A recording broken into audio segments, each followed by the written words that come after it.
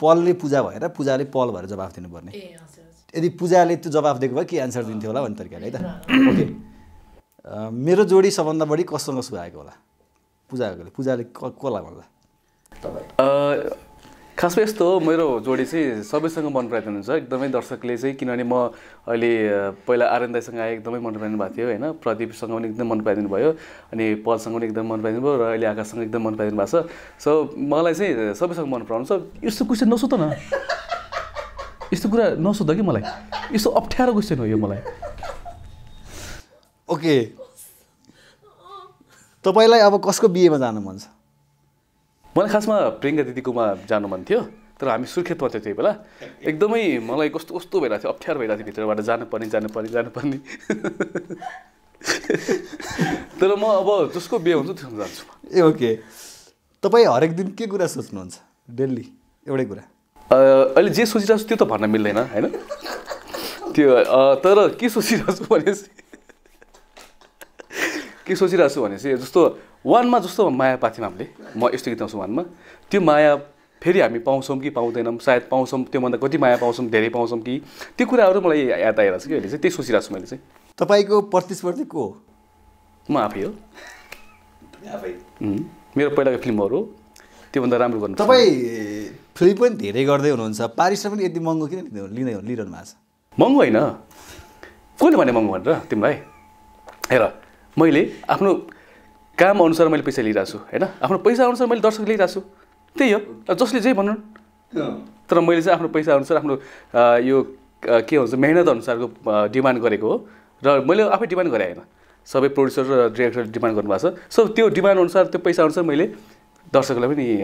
खुसी पाइरहेको छु र उहाँहरूले चाहिँ आउनु भएको छ त्यही हो okay okay thank you पूजाजी thank you okay अब पूजाजीले पल भएर चाहिँ जवाब दिनु पर्यो है तपाईँको करियरमा पूजा शर्माको योगदान कति छ पूजाले भने जस्तै हैन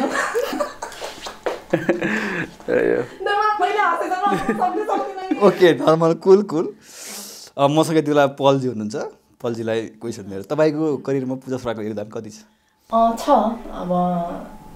भनौँ न दर्शकले मन पराउनु भएको छ होइन म यसमा चाहिँ फर्स्ट गर्दाखेरि नै अनि एउटा जोडीलाई मन पराउनु भनेको उसको पनि एउटा के थियो होला त्यो योगदान थियो जिन्दगीमा सबैभन्दा बढी मन कहिले टुटेको थियो टुट्छ अब कहिले होइन अब त्यस्तो मलाई टुटाउन त सकेको छैन कसरी पनि होइन किनभने म आफूमै स्ट्रङ छु होइन के तपाईँ अरू हिरोले महँगो पारिश्रमिक लिँदा आफूले पनि लिनुपर्छ भने ठान्नुहुन्छ त्यस्तो म ठान्दिनँ ठान्नुहुन्न म आफ्नै हुन्छ तपाईँ सिनेमा सँगसँगै धेरै म्युजिक भिडियो किन खेल्नुहुन्छ अब हेर्नुहोस् म जहाँबाट आएको म त्यो चिज त्यो फिल्ड त मेरो चिजलाई म बिर्सिन सक्दिनँ होइन किनभने आज मैले फिल्म खेलेँ भन्दा म मेरो त्यो ब्याकग्राउन्ड म बिर्सिन सक्दिनँ म त्यो चिज गरि नै रहेछ ओके लास्टमा नायिका आँचल शर्माको बिहेमा के गिफ्ट दिन चाहनुहुन्छ अब गिफ्ट दिन त धेरै मन छ अब अहिले म एकदमै बिजी छु होइन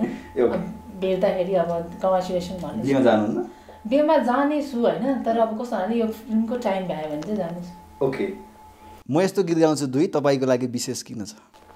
विशेष छ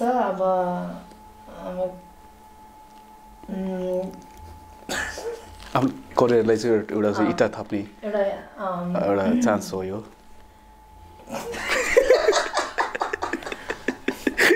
उसले हाँसु कन्ट्रोल गर्न नसकेर यस्तो भनेको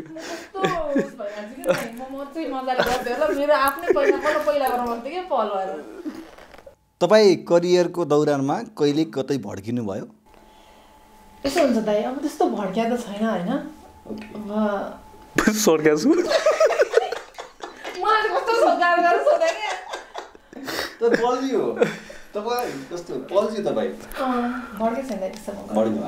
okay thank you very much पूजाजी र पलजी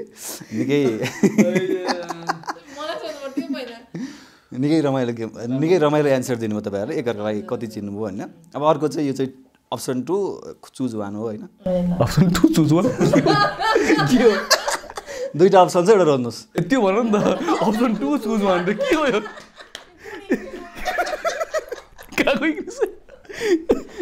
अप्सन 2 चुज वान ओके यो जोडी तपाईँको लागि यी दुई जोडीमा कुन जोडीलाई तपाईँ फिल्ममा हेर्न चाहनुहुन्छ फिल्मको पर्दामा आर्यन सिग्देल र सपना भण्डारी वा राजेश हमाल र मधु भट्टराई आर्यन दाइ र सपना भण्डारी मलाई राजेश हमाल र मधु भण्डारी मधु मधु के भट्टराई मधु भट्टराई यो चाहिँ तपाईँलाई नायक पल शाह या मोडल पल शाह मेरो लागि त नायक पल शाह किनभने त्यहाँबाट चिनेको तपाईँको लागि निर्मात्री पूजा शर्मा वा कलाकार पूजा शर्मा नायिका कलाकार पूजा शर्मा नायिका कलाकार निर्मात्री होइन ए ओके ठिक छ तपाईँको लागि चुज वान हो नि त त्यो तपाईँको लागि सुदर्शन थापा वा विकास रथ आचार्य सुदर्शन थापा किनभने धेरै कनेक्सन छ हाम्रो चाहिँ जस्ट डिरेक्टर मात्र होइन उहाँ दाइ पनि हुनुहुन्छ त्यही भएर तपाईँको लागि पल शाह वा प्रदीप खड्का अफकोर्स बट डाउटै छैन कि भन्नुपर्छ जस्तो लाग्छ एन्सर दिनु पल शाह ए ओके तपाईँलाई यी दुई जोडीमध्ये कुन जोडी चाहिँ यो अप्सनै हो है रिचा शर्मा र दिपेक्षे विक्रम वा आँचल शर्मा र उदिप श्रेष्ठ कुन जोडी तपाईँलाई बेस्ट लाग्यो ए जोडी चाहिँ मलाई रिचा दिदी नै रिचा र दिपेक्षे पलजीलाई कस्तो जोडी बेस्ट लाग्यो मलाई अहिले हेर्दा चाहिँ रिचा दिदी र दिपेक्षे विक्रम वा आँचलजी र उदिपजी दुईजना गराउनु छ एउटा चुज वान हो नि त अप्सन 2 जोडी दुईजना गराउनु छ चुज वान हो नि त एउटा जोड्नै पर्छ रिचा दिदीहरु रिचा र शर्मा र दिपेक्षे विक्रम राणा तपाईँ दुईजनाले उहाँलाई रोज्नु है हजुर लास्टमा यी शब्द सुन्दा तपाईँको दिमागमा कसको नाम आउँछ सुपरस्टार भुवन केसी पलजीलाई अनमोल केसी ओके चकलेटी हिरो अनि चकलेटी हिरो भन्ने त आर्यन सिग्देल ओके तपाईँलाई पल शाह गुड ब्युटिफुल करिश्मा आनन्द ओके तपाईँलाई ब्युटिफुल निरुता सिंह नम्बर 1 नायिका तपाईँलाई अहिलेको लागि त पूजा शर्मा हो तपाईँ चाहिँ पल शाह नायिका तपाईँ नायिका रे हो ए मलाई नम्बर 1 उसलाई फेरि आफ्नो वर्णन गर्न चाहिँ आउँदैन कि आफ्नो बयान गर्न आउँदैन मैले त नायक भन्न सक्छु नि ल नायकै भन्नुस् पल शाह बक्स अफिस किङ यसो झट्टै हेर्दाखेरि त अब अहिलेलाई दीपक राजगिरी ओके तपाईँलाई छक्का पञ्चा टिम लभ गुरु भुवन केसी तपाईँलाई सोभित बस्नेत ओके निकै रमाइलो एन्सर दिनुभयो अब यो